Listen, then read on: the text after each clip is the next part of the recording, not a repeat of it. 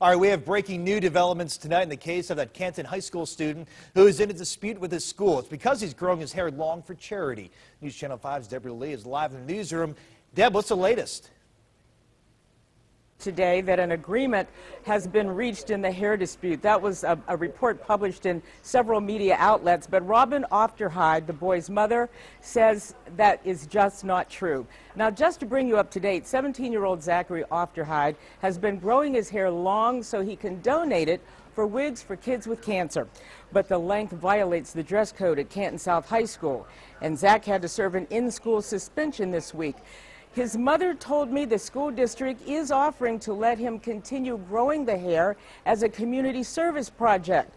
But she says the contract they want him to sign is too vague and has too many loopholes, so they are not going to sign it.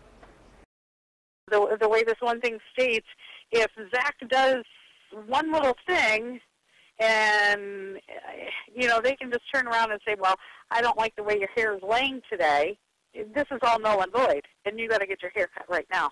And we're not allowed to discuss this with anyone. Now, we reached out to the superintendent tonight, but so far she's not gotten back to us. We have received many comments on this story since it first aired from viewers who are in support of Zachary and what he's trying to do. One viewer even offered him tickets to the Rush concert this weekend in Cleveland. Zachary, however, who's a huge Rush fan, got his tickets over a month ago.